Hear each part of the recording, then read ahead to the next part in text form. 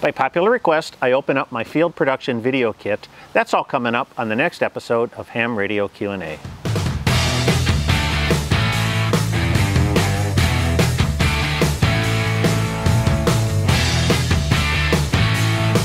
Hi, I'm Michael, KB9VBR, your host for Ham Radio Q&A. I'm on a mission to inspire and educate the amateur radio community. If things like that interest you, you can do a few things for me. First off, like and subscribe. It really helps the algorithm. And also check us out on Patreon. Patrons help keep the mission alive. That's over at patreon.com/KB9VBR Antennas. Well, periodically I receive questions about what kind of equipment I use for my video production. And I enjoy those kind of questions, and I'm really happy to oblige. But after I list everything out, the person asking the question is actually a little bit taken aback by the level and depth of gear and the complexity of the equipment I have for video production.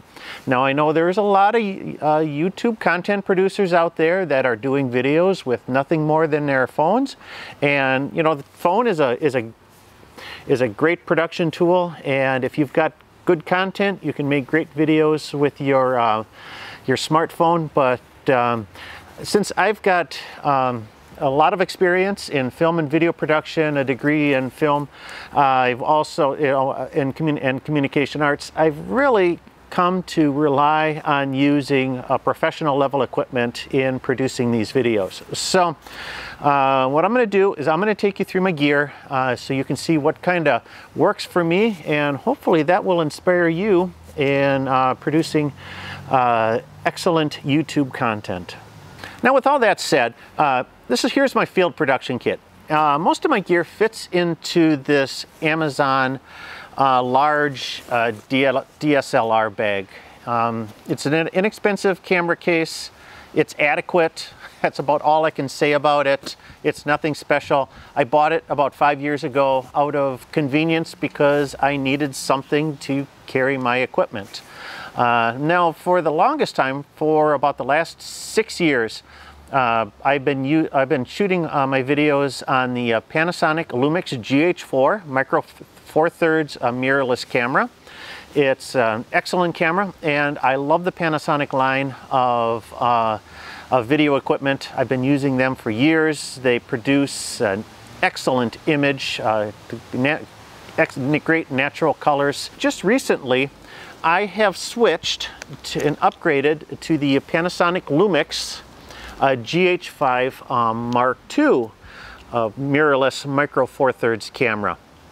The reason I kind of made the switch is because, well, my GH4 is 6 years old, and while it's still been a workhorse for me, you know, it's also 6 years old, and technology has moved and advanced, and I really wanted to kind of upgrade my cameras but still stay in that Lumix line. I enjoy the Lumix cameras in their ability to operate, and moving from a GH4 to a GH5 Mark II made perfect sense. It'll do 4K. It actually will do in-camera up to 6K recording. I don't do anything with 6K, but since getting the GH5 Mark II, I've moved all of my production over to 4K acquisition and recording. And the reason I did that is twofold. Number one is better image quality, because now I can downscale to 1080p and have a better overall image. And the second one is I can punch in, get in close to something if I need to make a point without losing any image quality and having to reset the camera. The GH5 Mark II came with the 12x60 Leica DG Vario Elmarit zoom lens. This is an f2.8 to f4 zoom. Very high quality optics. I like this lens a lot. For the couple months I've been using this camera, I've been really pleased with its ability to put out an excellent image.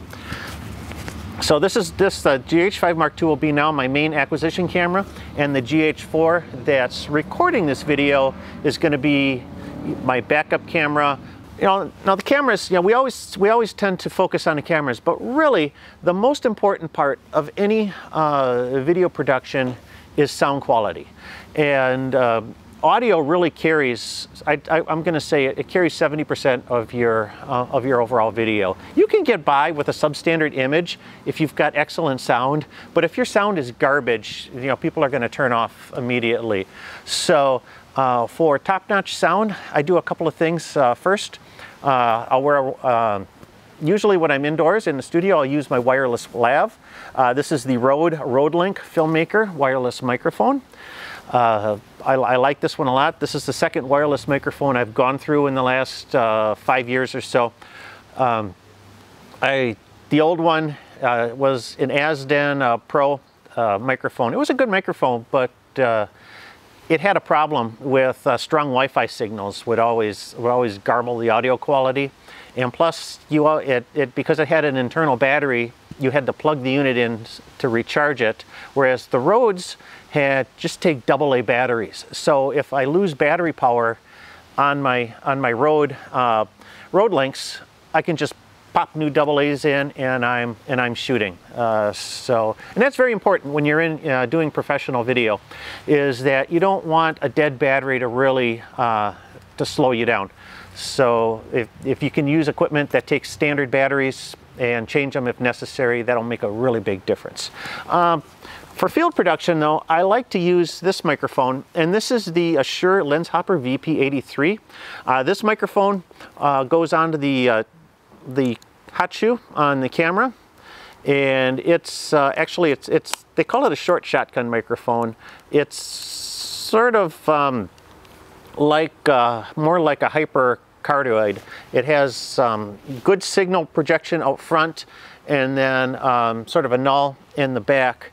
So it's got good rejection off the sides. Not excellent, but it just enough to kind of cut that ambient sound down, but to focus on the sound that's in front of the camera. And this is the microphone actually for field production that I'm probably using 80–90% of the time.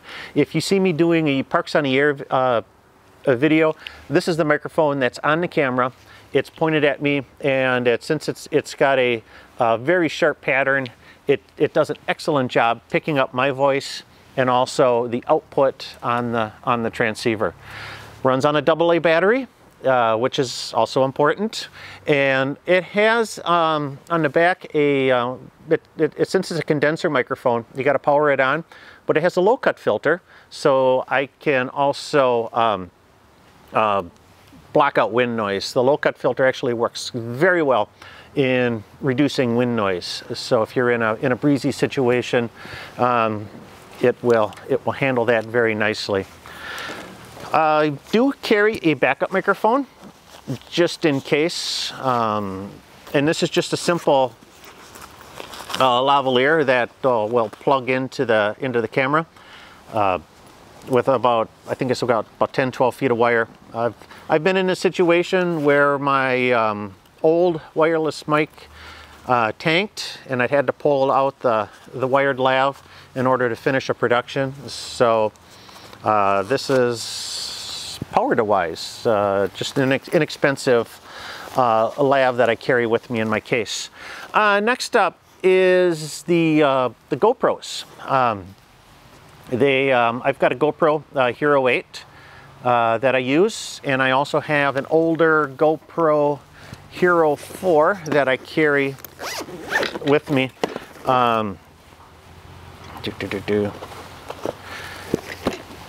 Hero 4. The Hero 4 I will usually use in a production. I'll set this one up as time-lapse and just let it run on a very long time-lapse kind of thing. And then I like to use the Hero 8's got better 4K recording on it. So this is the one I'll put on, let's say, on a table or something like that. Or sometimes I use a time lapse, or I got a suction cup in the car, or stick it on the camper or something. What I like to do is I'll do like a 2-camera shoot with Parks on the Air. So I'll have the main camera, at one angle, and then the secondary camera maybe back over here, And then I can switch back and forth. In the editing process, I'll synchronize the audio between those two cameras so that I can seamlessly switch back and forth to get sort of like a two-camera production during the editing process. Tripods are very important. Any kind of stands that you can use to for your cameras. For portable stands, the Joby GorillaPod. I like this one a lot. It's you can move the legs around so you can fit it in oddball places. I've used this to stick the camera in interesting spots in the vehicle or other tight situations. I got a smaller tabletop tripod. This one is a Coleman. This one I like is it's so compact that I can actually fit it into my camera bag. So I always have a tabletop tripod with me, or it gives me a little bit of extra reach. I can hold this out as sort of if I want to do sort of a selfie mode on the cameras.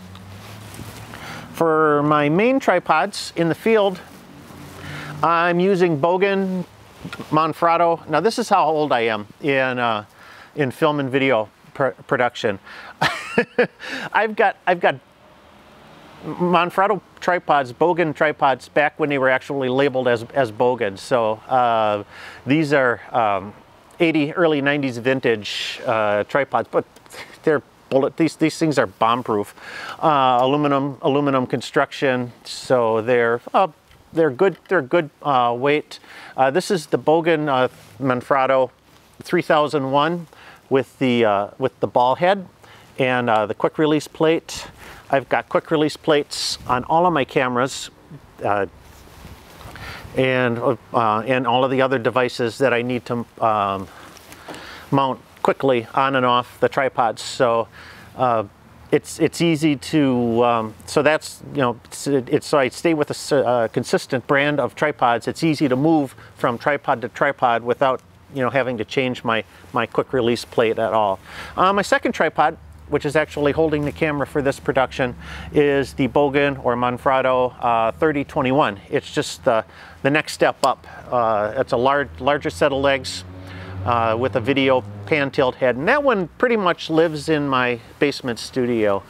I like this one because it's super lightweight and compact. I can take it on park activations and field productions. I'll use the more substantial tripod down in the studio, or if I'm doing a production where I need a larger tripod with the pan tilt head, I'll grab that one. Next up is lighting. Lighting is very important to have. You know, I like good, consistent image quality lighting in the studios. Down in my basement, I'm using LED light panels. A lot of times I'll take the light panel and move it out here for an outdoor production, just to give an extra fill light onto my face to sort of reduce that contrast range, to have a little bit more even illumination. For field work, I've got this small compact video light. It's got an internal battery, runs for a couple hours. Ulanzi. I'll put links to all of this stuff in the video description. This is the one I'll use for, like, if I do a Parks on the Air late shift, I'll just either set this light up, either like on like one of my tabletop tripods, or it's got a shoe mount. I can stick it on the camera, and that just gives you just enough fill light during late night operation for a beautiful image quality. Let's see, audio recorders. A lot of times I'm sending audio right into the camera. Sometimes I'll have a situation where I need to record additional dialogue or remote dialogue or something like that. Say if I wanted to mic another person, but I only have one set of wireless mics, I can take one of these small compact audio recorders. This is a Tascam DR05, and I can plug my wired lav in here and slip this into the pocket, and you've got an extra audio recorder. Then you can mix that audio in. I also have a larger 4-track. This is the Zoom H4n Pro, and that I'll use for productions too. It's got XLR plugs on the back, which is really super handy, along with other types of line and mic level inputs. So a great tool for audio production. Let's see, and then everything else is pretty much just little accessories. I've got this gray card here. You can use this for white balancing. I can use this as a focusing aid. Very important if I'm setting focus. Sometimes I'll record on manual focus and I'll need to set focus for the shot. Lots of adapters, plugs, cables, extra tripod plates. This is just the handy kit of little goodies, you know, when you're out in the field and you need to mix and match plugs or adapters for field audio. And other GoPro accessories, extra mounts and clamps and things like that. And then I think the most important thing I probably didn't talk about a whole lot is batteries. Lots of batteries.